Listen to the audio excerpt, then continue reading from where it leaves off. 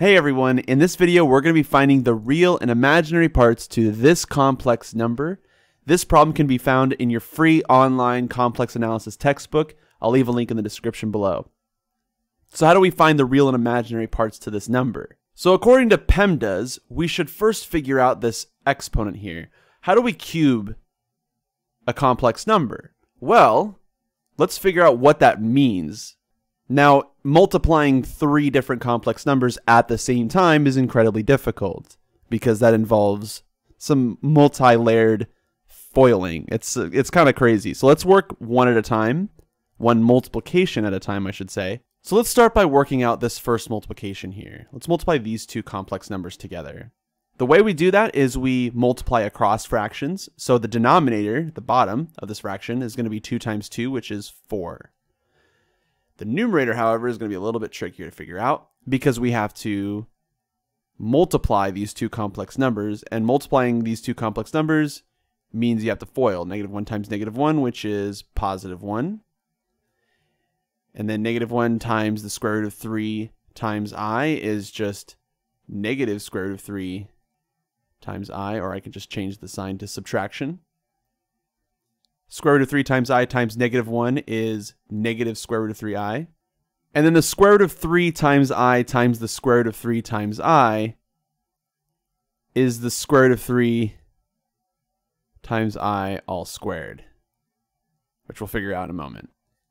And so we can't forget that we have this other factor here that we still have to multiply out. We'll get to that way later though. Let's figure out this other fraction here that looks kind of messy, and let's simplify it a little bit. So in the numerator, I want to first combine like terms. So I want to figure out what are my real numbers in this numerator. Well, I have a real part here, and technically there's a real part there, and I want to explain why. The square root of 3 times I all squared is just 3 times I squared. Because the square root of 3 times the square root of 3 is 3. I times I is I squared. So this is just 3I squared, which is -3. And so I have 1 and a -3, which means in total, my real part is -2. And what about my imaginary part? Well, I have a negative square root of 3i and another negative square root of 3i, and so I have 2 of them. 2 square root of 3i's. Now I want to emphasize this I is not inside the square root. That would be very bad.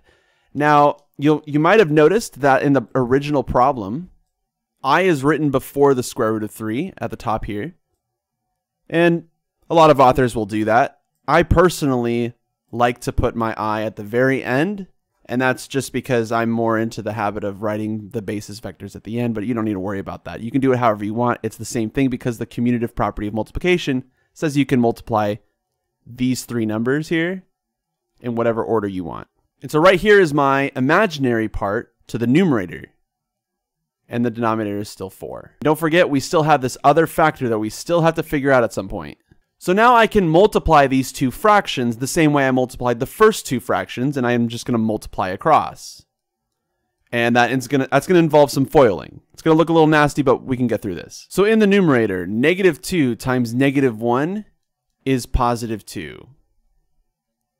-2 times the square root of 3i is -2 square root of 3 times I. Switch the addition symbol to a subtraction symbol to take care of that negative. -2 square root of 3 times I times -1 is +2 square root of 3 times I. And lastly, -2 times the square root of 3i times the square root of 3i is -2 times 3 times I squared.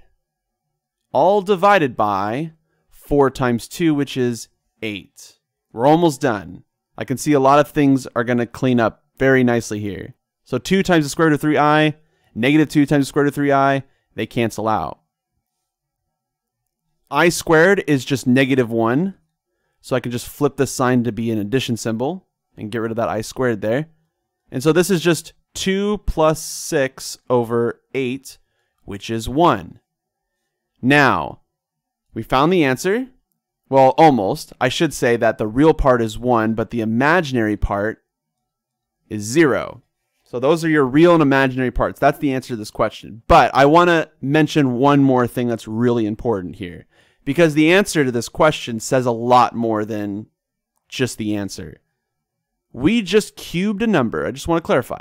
We cubed a number, a complex number here.